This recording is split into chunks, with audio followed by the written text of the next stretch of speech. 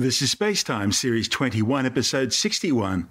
Coming up on SpaceTime, Andromeda's galactic cannibalism uncovered, the first evidence for a young star consuming a planet, and Great Britain to build its own spaceport in Scotland. All that and more coming up on SpaceTime. Welcome to SpaceTime with Stuart Gary.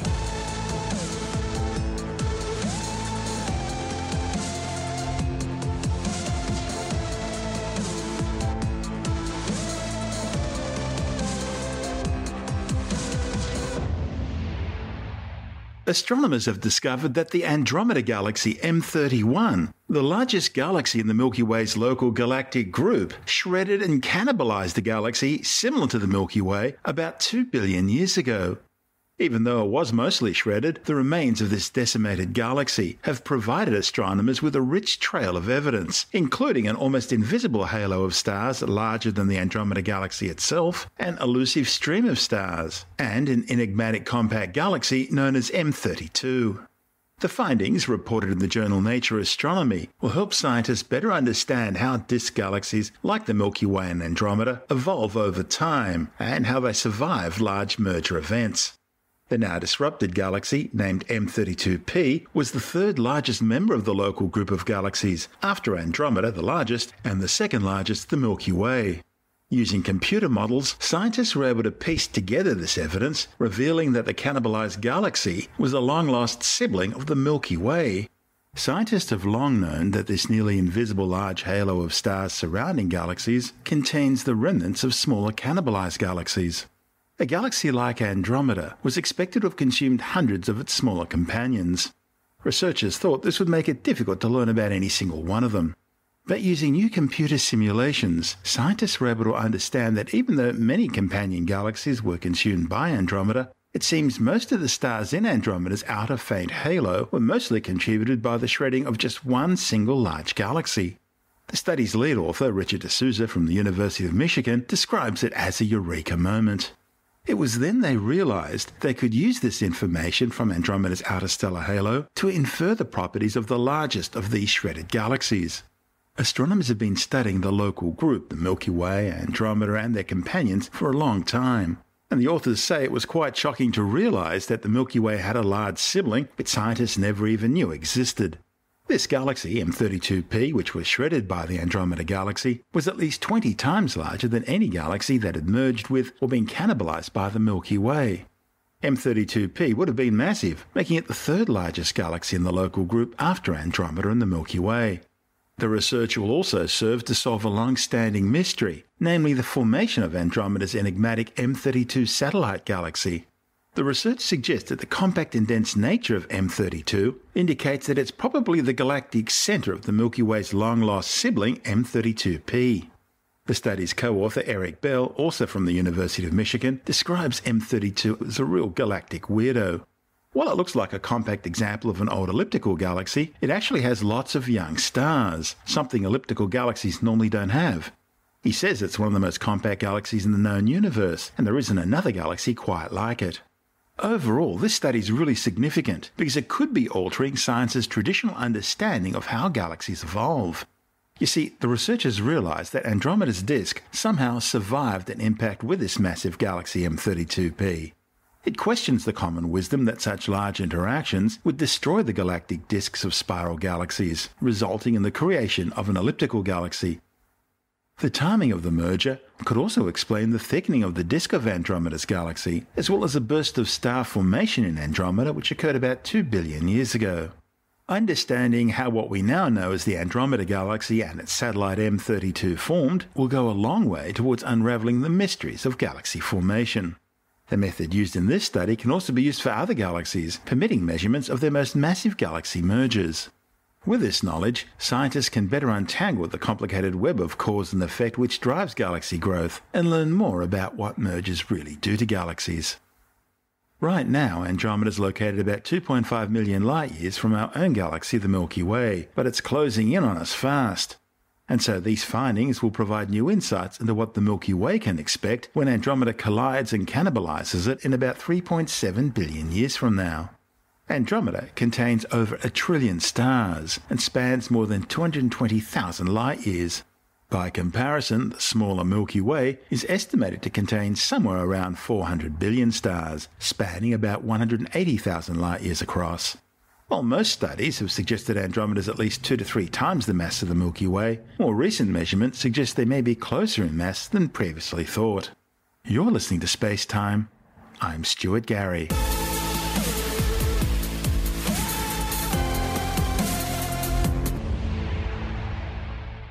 Scientists may have for the first time observed the destruction of a young planet or planets by their host star. The observations from NASA's Chandra X-ray Observatory indicate that the parent star is now in the process of devouring the planetary debris. The discovery gives fresh insight into the processes affecting the survival of infant planets.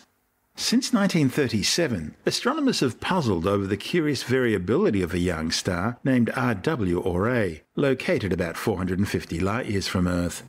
Every few decades, the star's optical light has faded briefly before brightening again. In recent years, astronomers have observed the star dimming more frequently and for longer periods. Astronomers using Chandra may finally have uncovered what caused the star's most recent dimming events. They suggest a collision between two infant planetary bodies, including one at least large enough to be a full-size planet, could be to blame. The collision destroyed both planets, and the resulting planetary debris has fallen into the star, generating a thick veil of dust and gas, temporarily obscuring the star's light. The study's lead author, Hans-Moritz Gunzer from MIT, the Massachusetts Institute of Technology, says computer simulations have long predicted that planets can fall into young stars. But if correct, this would be the first time that astronomers have actually directly observed such an event taking place. The star's previous dimming events may well have been caused by similar such planetary smash-ups, either involving two planetary bodies or large remnants of past collisions that had met head-on and broken apart again. RW or A is located in the Taurus Auriga dark clouds, which host stellar nurseries containing thousands of infant stars. Unlike our relatively mature Sun, very young stars are still surrounded by rotating disks of gas and clumps of material, ranging in size from small dust grains to pebbles, some of which have already grown large enough to become fledgling protoplanets.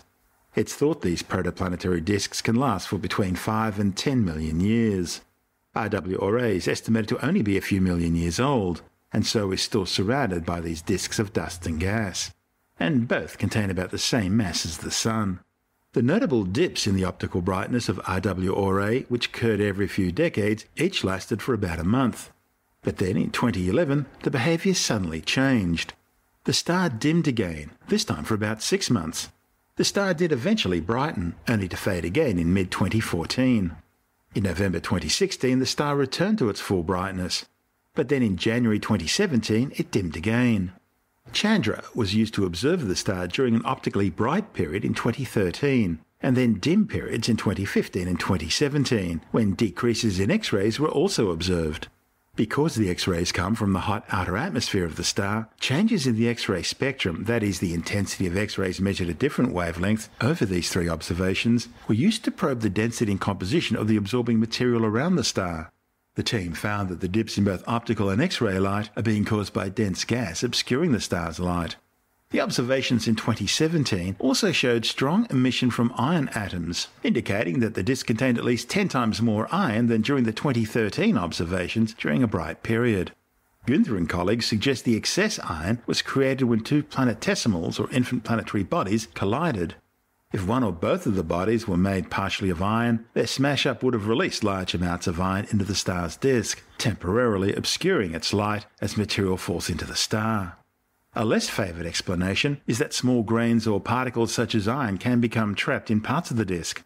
If the disk's structure changes suddenly, such as when the star's partner passes close by, the resulting tidal forces might release the trapped particles, creating an excess of iron that can fall into the star. The authors are hoping to make more observations of the star in the future to see whether the amount of iron surrounding it has changed, a measure that could help researchers determine the size of the iron source. For example, if about the same amount of iron appears in a year or two, then that may indicate it's coming from a relatively massive source. A lot of effort's currently going into learning about exoplanets and how they form. So astronomers see it as important to see how young planets could be destroyed in interactions with their host stars and with other young planets, and what factors will determine whether they survive or not. After all, we know that 4.6 billion years ago, the Earth had a similar sort of interaction with an object about the size of Mars. It managed to survive, in the process creating our moon. The study is reported in the Astronomical Journal. I'm Stuart Gary. This is SpaceTime.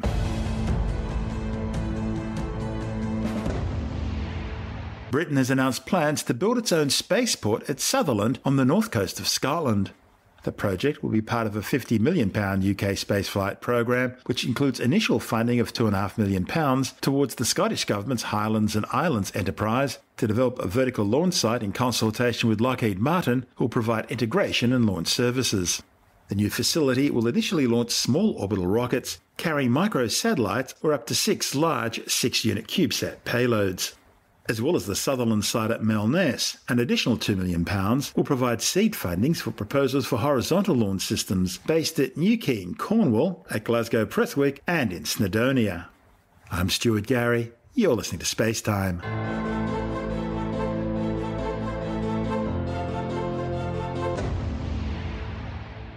And time now to turn our eyes to the skies and check out the celestial sphere for August on Skywatch. August is the 8th month of the year in both the Julian and Gregorian calendars. It was originally named Sextilis in Latin because it was the 6th month of the original 10-month Roman calendar under Romulus in 753 BCE. It only became the 8th month when January and February were added to the year before March. In the year 8 BCE, Sextilis was renamed August in honour of the Roman statesman and military leader Augustus, who had achieved several of his greatest triumphs, including the conquest of Egypt, during this month. The constellation Scorpius the Scorpion is high overhead, covering almost a third of the August night skies. The heart of the Scorpion is marked by the red supergiant Antares. Located some 470 light-years away, Antares means the rival of Mars. And when they're close together in the sky, they certainly look very similar. Antares, or Alpha Scorpii, has some 12.4 times the mass and 450 times the diameter of our Sun, and is one of the largest known stars in the universe. In fact, if it were placed where the Sun is at the centre of our solar system, Antares would engulf the inner planets Mercury, Venus, Earth and Mars, with its outer surface reaching almost as far as the orbit of Jupiter. Antares has a companion star, Antares B. It's a massive spectral type B blue-white star, with at least 7.2 times the mass of the Sun and at least 5.2 times the Sun's radius. Antares B is located about 224 astronomical units beyond the primary star. An astronomical unit is the average distance between the Sun and the Earth, about 150 million kilometres or 8.3 light minutes. Located near Antares is the globular cluster Messier 4, or M4 for short. Named after the 18th century French astronomer and comet hunter Charles Messier, it's one of a catalogue of 103 fuzzy objects that were not comets, which Messier listed simply so he didn't have to waste his time looking at them. Other astronomers have since added further celestial objects to the catalogue, bringing the total number to around 110. Located about 7,000 light-years away, M4 is one of the closest globular clusters to Earth, close enough to be identified through a pair of backyard binoculars. Globular clusters are densely packed spheres of thousands of gravitationally bound stars, which were all originally born at the same time in the same stellar nursery. They're usually extremely ancient, as old as some galaxies, dating back to around 12 billion years. Now, sticking with Scorpius and looking towards the sting of its tail, you'll see 2 other star clusters, these ones open clusters, called M7 and M6. The nearer of the two, M7, is only 800 light-years away, while M6 is a more distant 2,000 light-years away. Open star clusters are less densely packed than their globular cluster counterparts, with the stars inside them less gravitationally bound to each other and therefore more prone to drift away over time. Another open star cluster in Scorpius is NGC 6231, located about 6,500 light-years away near the star Zeta Scorpii. NGC 6231 is a bright open star cluster containing around 120 stars, including a significant population of high-luminosity supergiants. There are also numerous white-yellow stars and at least 2 Wolf-Rayet stars. Wolf-Rayets are extremely hot, luminous evolved stars nearing the end of their lives. Having run out of hydrogen for core fusion, Wolf-Rayet stars are no longer on the main sequence and are fusing progressively heavier and heavier elements in their cores, generating hot, powerful stellar winds and surface temperatures of up to 200,000 degrees. That compares with the Sun's surface temperature of just 5,800 degrees Celsius. Just behind Scorpius is the constellation Sagittarius, the half-man, half-horse of Greek mythology. Sagittarius can be traced back beyond the Greeks to the ancient Mesopotamian archer god Nergal. As we mentioned in last month's Skywatch, the centre of the Milky Way galaxy is found in Sagittarius, some 27,000 light-years away. Sagittarius is known for its nebulae and clusters more than any other constellation. One of the largest and brightest is the globular cluster M22, big enough to be visible to the unaided eye. Located about 10,600 light-years away near the galactic bulge, M22 is more elliptical than most globular clusters.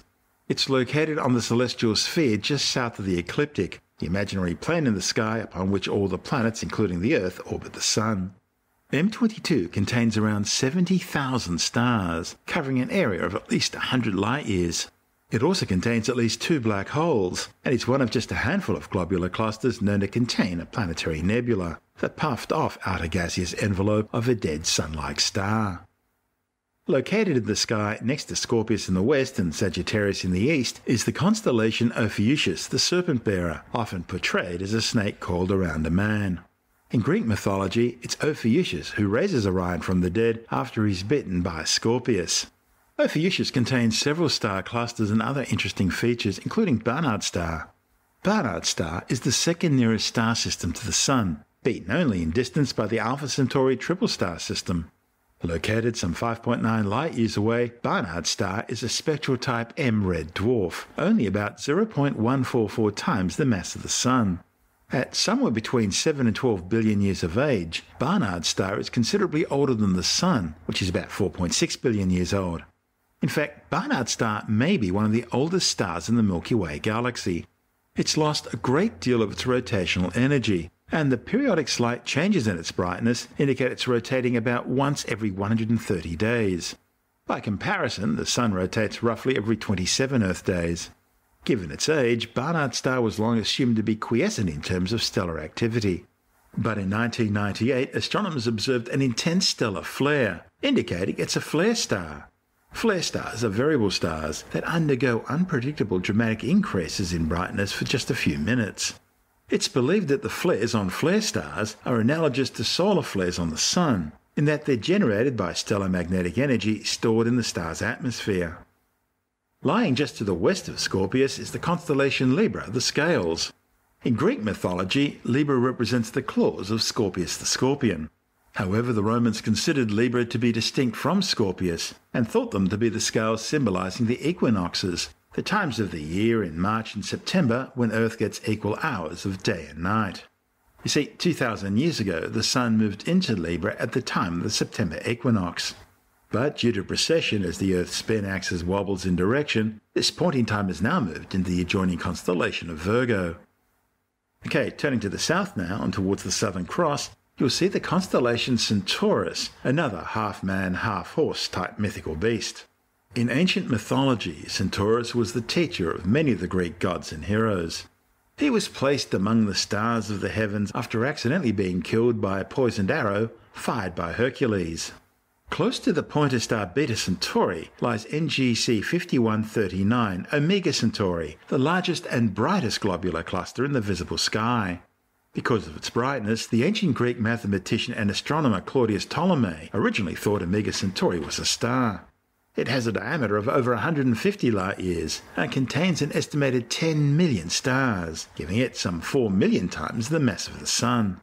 Located 15,800 light-years away, Omega Centauri is another very ancient globular cluster, thought to be around 12 billion years old. As such, it contains many population 2 stars. These were the very second generation of stars to have formed, created directly out of the remains of the very first stars to shine in the universe. The stars in the core of Omega Centauri are so crowded together that they're estimated to only be separated by an average of 0.1 light-years from each other. Now, by comparison, Proxima Centauri, the nearest star to the Sun, is some 4.23 light-years distant. Close to Omega Centauri is the giant lenticular galaxy NGC 5128, better known as Centaurus A, which to our eyes looks like it's being split in half by a thick band of dust. The galaxy was discovered back in 1826 by the astronomer James Dunlop from his home in what is now the Sydney suburb of Parramatta. Needless to say, that's a long time before the bright lights of a modern city would make such a discovery from that location impossible. Located some 13 million light-years away, Centaurus A is one of the strongest radio sources in the sky. It's thought to be the result of a merger between an elliptical and a spiral galaxy. You should be able to see it through a pair of binoculars, but you'll need a telescope to make out its spectacular dust lanes. August is also the time of the peak for the annual Perseids meteor shower. Meteors are in fact the debris trail left behind by the comet Swift-Tuttle as it travels along its 133-year orbit through our solar system. The Perseids radiant, that's the point in the sky from which the meteors appear to originate, lies in the constellation Perseus. The Perseids are one of the oldest known meteor showers, identified in early Chinese historical records for its activity going back almost 2,000 years. They're active from July the 17th to August the 24th, with a peak occurring on August the 12th with about 60 meteors an hour usually being visible. The Perseids are also very bright and fast-moving meteors, travelling at speeds of 59 kilometres per second. They're best seen between midnight and just before dawn, producing long bright trails and some fireballs. Perseids usually burn up in the atmosphere at altitudes over 80 kilometres. They're best seen from northern hemisphere skies, so for southern hemisphere sky watchers, look to the north with the radiant below the northern horizon. And now, with a look at the rest of the August night skies, we're joined by Jonathan Nally, editor of Australian Sky and Telescope magazine. G'day, Stuart. Gee, we've been having some really great stargazing weather lately, haven't we? The winter time here in Australia at the moment is absolutely beautiful. Clear skies, not too cold, just perfect, and there's lots of stuff to see. In the evening sky at the moment, we find the Milky Way. It's stretching all the way across the sky from the northeast to the southwest. The centre of the Milky Way in the region of the constellation Sagittarius is pretty much directly overhead for those of us at roughly the latitude of Sydney at the moment. This is one of the reasons why astronomers like to do stuff in the southern hemisphere, because we can see the centre of our galaxy nice and high, which is where you want to be viewing. You don't want to be viewing things down near the horizon because you're looking through too much murk in the atmosphere. So having the galactic centre up nice and high is really good. You don't get that view from the northern half of the planet, unfortunately. They really can't see Sagittarius very well. Down south, the Southern Cross is nice and high in the southwestern sky at the moment. It's lying on its right-hand side, remembering that the Southern Cross looks like a kite shape rather than a plus symbol. That's the cross we're talking about. Above it, a pair of stars known as the two pointers, Alpha and Beta Centauri. You really can't miss them or the cross. They're really bright and prominent down in the south. If you're a morning person, you're up in the morning, you're looking around, there's plenty to see in the eastern half of the sky, including the constellation Orion, the Hunter, which I think is both our favourite constellations. And the Southern Cross I use as my go-to points when I first look at the sky, so I know where I am and where everything else will be. That's right. You can really orientate yourself north, south, east, west, that kind of thing by looking at those ones. So Orion, the Hunter, yes, so it's got its bright stars, Rigel and Betelgeuse, and it's easy to see a group of 3 stars in a row, which form the belt of Orion, the Hunter, the mythological figure. A little way around to the right, or the south of Orion, you'll find Sirius, the star Sirius. That's the brightest star in the night sky. It's in the southern half of the sky, so we can see it really nicely and easily from down here in Australia. A little further around to the right, going towards the south, is the star Canopus, which is the second brightest star in the sky. Now, as far as the planets go, you can see 4 of them at the moment in the evening sky, so that's good. You don't have to stay up too late or get up too early in the morning. Out to the west after sunset, look in the west, that's where the sun sets, you'll see a bright star about a third of the way up from the horizon. That's not actually a star, that's the planet Venus, and you really can't miss it because it is so bright.